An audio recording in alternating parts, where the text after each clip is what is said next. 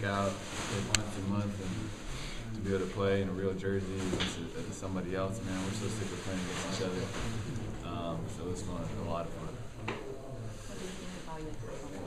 I thought it was good, but I think for me it's just I just want to keep building. I know there's other things I want to keep working on, and so I'll look at that. And I think the important thing is for me not to get carried away. Like, this is preseason.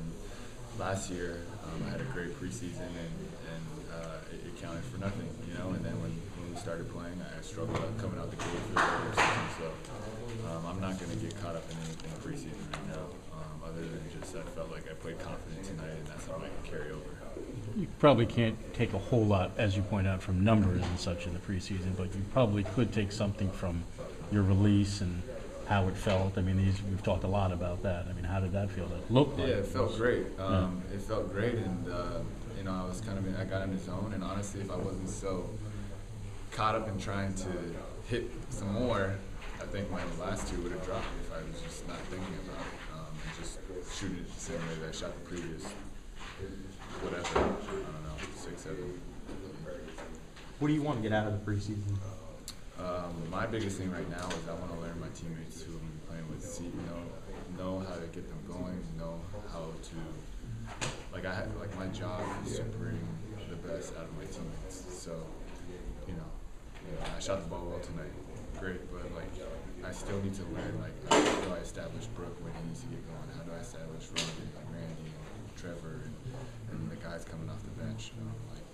I know that I'm not going to do this every night. I'm not going to get 8 wide open threes every single night. So how am I going to make this team go? And how am I going to lead us defensively? That's really what I want to learn and get to. Coach said that the threes just kind of came out of the natural, what the defense was giving you tonight. Was it tough to get much pick and roll action going? Is that one of the things you want to work on? Yeah, I mean, we didn't. I can probably count how many pick and rolls I was in on my, on one hand maybe, and that's really my strength. And so I guess tonight we didn't really necessarily need it per se, but there will be times where we're going to have to be more heavy pick and roll, and I understand that, and each game has its own personality. But tonight we were getting good shots and it was flowing, and the guys were finding me, and that's just, that's unselfish basketball, and I was the recipient of that tonight. Kenny, going back to what you said before, Kenny had talked about before the game, kind of getting you into point guard mode or something. I mean, obviously in Charlotte a lot of it was off the ball, a lot of it was coming off the bench, but this situation he was talking about getting you in the mode of finding everybody and thinking pass first. Has that been an ongoing thing, I guess, in preseason, and as you learn your teammates? Yeah, that's an evolving thing too, because my mindset has to continue to change too. Where I'm just trying to play, and I know I'm going to be out there for longer than I was last year. So there's a different mindset. I guess I don't even know if I had any assists tonight, but I felt like I was making the right play. I felt like I was moving the ball, and when I drew 2, I kicked it, and sometimes you get high numbers and sometimes you don't, but that's more where I just don't care that much about the numbers. I just want to know, when did I not make the right play? And so, I talk with my film guy and my trainer from back home, and I have a guy I have a team of people, and the number one target for me is make the right play every time. That's really our number one focus by far right now. So I'm going to take a look and go back and go through the film and see, okay, when did I miss guys, or when was I one dribble too late? I should have hit him earlier. Is there any other point now where you just have less than we take it away, the team stops a certain aspect of your game, you have more you can go to than you maybe had before? Yeah, I mean, I'm definitely more well-rounded of a player. I mean, tonight, like I said, I didn't really do anything in the pick and roll, to be honest. I didn't really do much of anything in the pick and roll, and I know now if guys are forcing me left, I can go left. If guys want me to shoot, I'm not saying I'll make it every night, but I'll gladly shoot them. I'll gladly shoot open ones if they give them to me.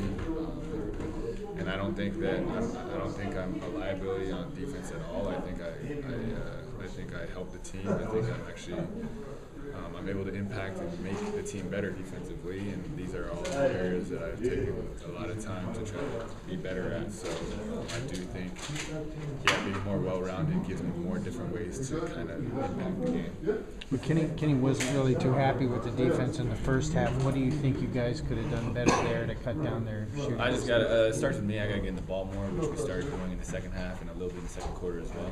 And then we just got to be more active. They were too comfortable, too easy coming out the gate. They were just tossing up open shots. And look, they hit a lot of contested twos as well. But we were just making it too easy. We were in closeout situations all night, and that's really what, that's the one thing if you said, like, what is the one thing that you really could do much better at this game? It's I got to get the ball, I got to make an impact, I got to play better defense in terms of just being disruptive earlier. I thought we did that later. The unity you guys showed before the anthem, kind of what was the purpose behind that? A lot of teams are obviously doing as well. Yeah, I mean, I think that's something that's, I've spent a lot of hours thinking and talking with different people, but to me, the biggest thing is it shows that I think we all can acknowledge that there's an issue that is at hand, but how you go about that is really what we try to do, is arms around each other, solidarity, doing it together. This isn't anti-cops. Like, this country needs cops. This isn't anti-minorities. This country needs minorities. This is what makes our nation great. We need both. We need more compassion. We need more empathy, or maybe not empathy, but we need more sympathy, where guys can take the time to really put themselves in somebody else's shoes. So if I'm, a minority, I would, I have to think about what it's like to be the wife of a cop she's scared that her husband has to go to work. And if I'm, the other side, I have to be able to think about what it's like to be a family member of an African American male who might get, like, these are the things that we're not taking, like. And I think, like, right now what we're seeing is it's not everything, but there has been some division and increased hostility, and that to me is almost 2 steps forward, 1 step back. So again, it's about solidarity, and it's not lip service too. We as a team, I as a person, we as an organization, like, we want to be able to do things in the community going forward to be able to promote the same message. Like, if I were to just sit there before the anthem and do that, I mean, anybody can do that. It can be fake, it can be superficial, but we want to actually do something more and be more proactive about, and which we're talking about internally. Guys, last one. How did that decision come about from you guys? Did you all talk about it amongst yourselves? Yeah, we talked about it today after shoot around, but it's something that a couple of the guys and myself were pretty passionate about, so we had talked about it before we brought it to the team, and we just felt like that was the right thing to do at this time, and we all care a lot about this nation. All right, guys, thanks. Thank you.